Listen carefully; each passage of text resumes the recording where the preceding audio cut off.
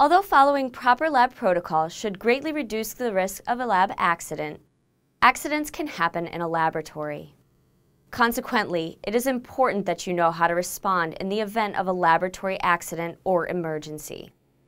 In this video, we will demonstrate the proper way to respond in a variety of situations, ranging from minor incidents to emergencies.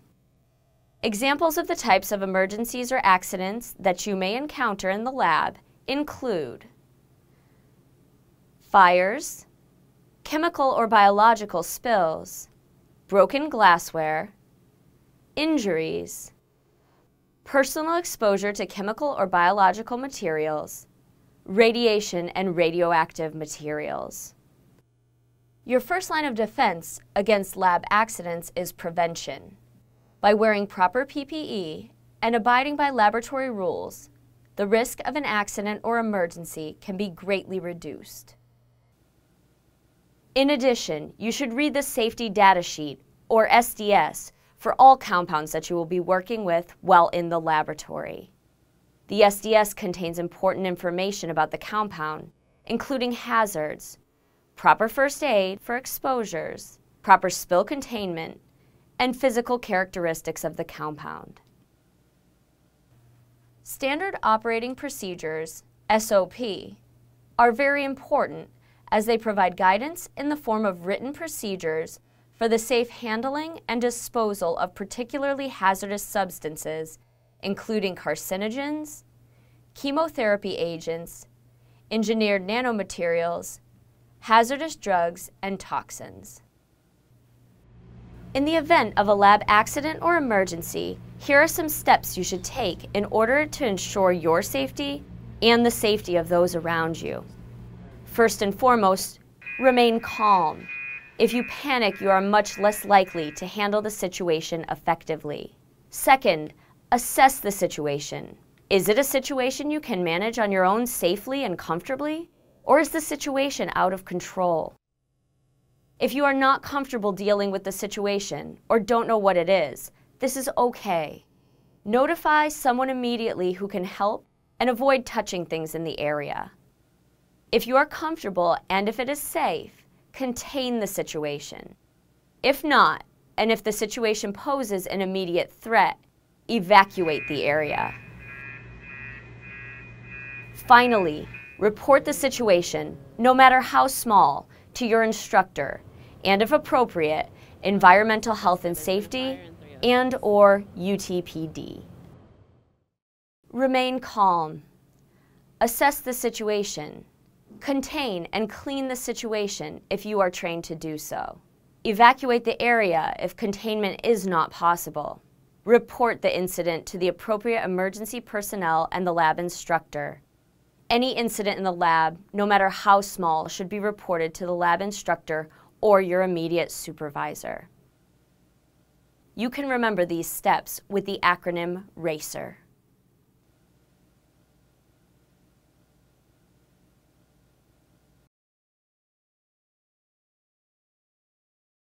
There are several important telephone numbers that should be posted near the entrances of the laboratory, and you should be aware of the location of this list. These numbers include the lab supervisor, UTPD and the fire department, Environmental Health and Safety, or EHS, poison control, and the building manager.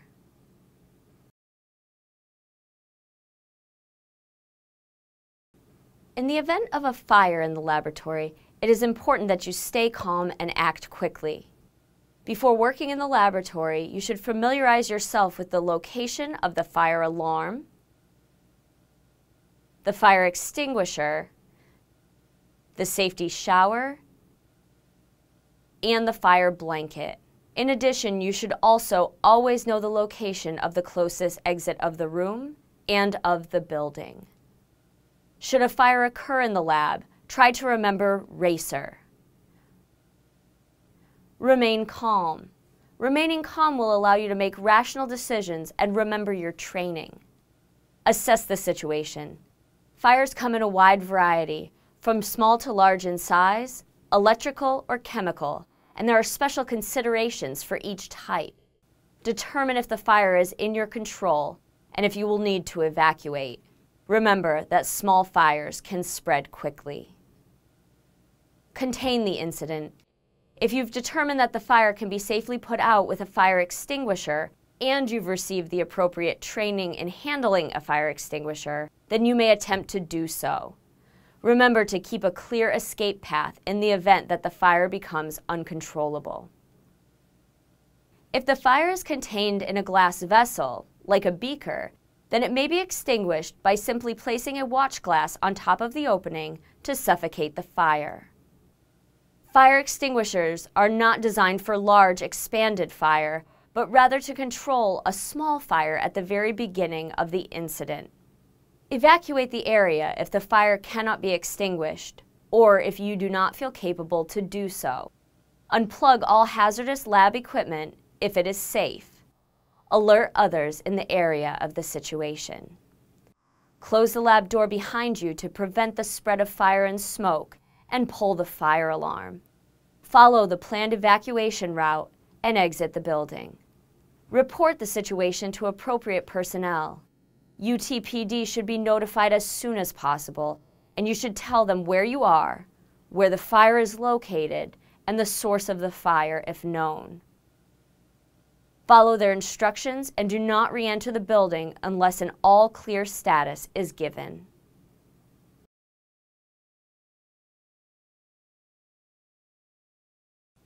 Chemical and biological spills can pose a large safety hazard for you and others in the laboratory. You should read the SDS for all biological and chemical compounds that you will be working with. The SDS will contain information regarding how to handle a spill and whether special precautions need to be taken. In addition to knowing the SDS information, always be aware of the location of the chemical spill kit located in the laboratory. The contents of the spill kit will vary between different laboratories, but should include a universal spill absorbent, chemical-resistant PPE, and hazardous waste disposal bags. An acid spill neutralizer or a base spill neutralizer may be added to the kit if you are working with acids and bases.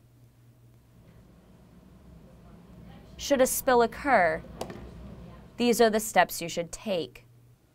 Remain calm.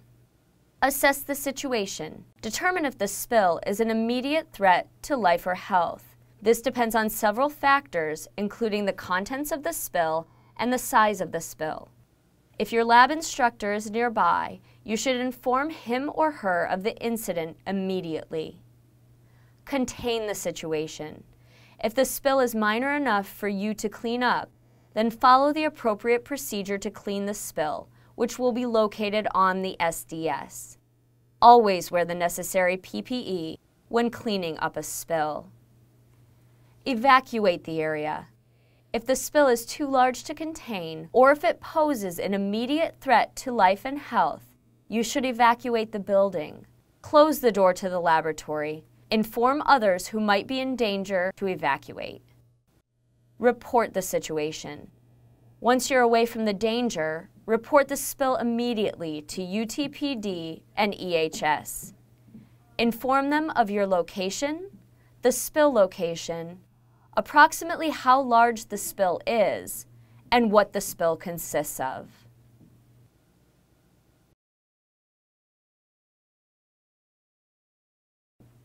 A chemical spill is often accompanied by broken glassware. If glassware is broken in the lab, remain calm.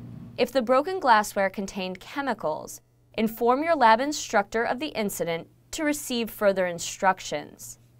If the glassware is clean, you may clean it up with a broom and a dustpan. Do not handle broken glassware by hand if possible. Place the broken glassware pieces into the glass waste container.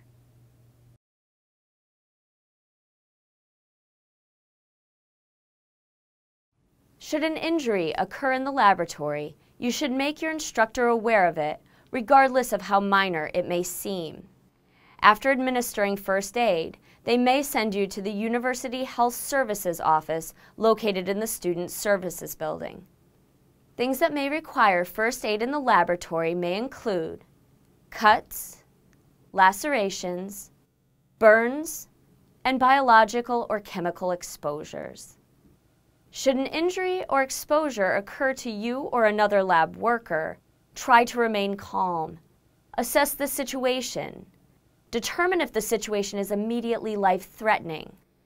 If the injury is life-threatening, you should attempt to administer first aid while someone else calls for emergency medical personnel. In the event of an injury as a result of a biological or chemical exposure, you should consult the first aid section of the SDS for the compound. Minor cuts in the lab can be treated with equipment found in the first aid kit. If someone in the lab has received a serious laceration, emergency medical help should be obtained immediately. Try to keep the wound closed and apply pressure. Minor burns from hot plates and other heat sources can be treated by running the burn under cold water. Ice may be applied if available. If you or a classmate is on fire, go to the closest safety shower and turn it on. If a safety shower is not available, then the victim should stop, drop, and roll. Douse the victim with water to help put out the fire. For minor burns, treat by running cool water over the affected area for 15 minutes. For serious burns, contact emergency medical personnel immediately. If someone is exposed to a chemical or hazardous biological substance, they should go to the nearest hospital. Depending on the severity of the exposure, EMS may need to be contacted to transport the person. Print a copy of the SDS for the person to take to the hospital with them if it is a chemical exposure. If the person is unconscious, you should never move them unless they are in direct risk of further injury from the emergency situation. In the situation, call EMS immediately and wait with the unconscious person if it is safe for you to do so. Again, all injuries requiring first aid should be reported to the lab instructor, no matter how small.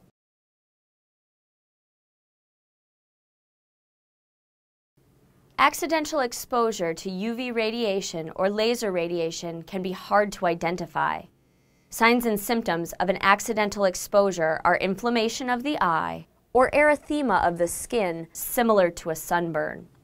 If you think you have been exposed to UV or laser radiation, you need to notify EHS and your lab supervisor immediately. Discontinue use of radiation-producing equipment if possible, and leave the area. Seek immediate emergency medical attention for the skin and the eyes.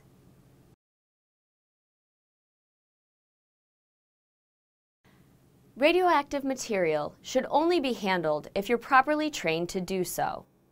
In the event of a personal contamination of radioactive material, you should notify EHS and your lab supervisor immediately, noting the survey meter reading and the time of exposure. Remove contaminated clothing. Wash affected areas of the skin with mild soap and warm water, and use a survey method to record decontamination. Do not scrub or use hot water, as this will push particles deeper into the skin. If radioactive material is spilled, do not panic and try to follow these steps. Remain calm. Assess the situation and determine the size and severity of the spill. Contain the situation. For a small spill, you can follow the appropriate spill decontamination procedure if you're trained to do so. Evacuate the area if the spill is too large. Avoid spreading contamination by removing contaminated clothing. Put protective covers over the shoes before leaving the area. Survey anything and anyone leaving the contaminated area. Report the situation to EHS and your lab supervisor.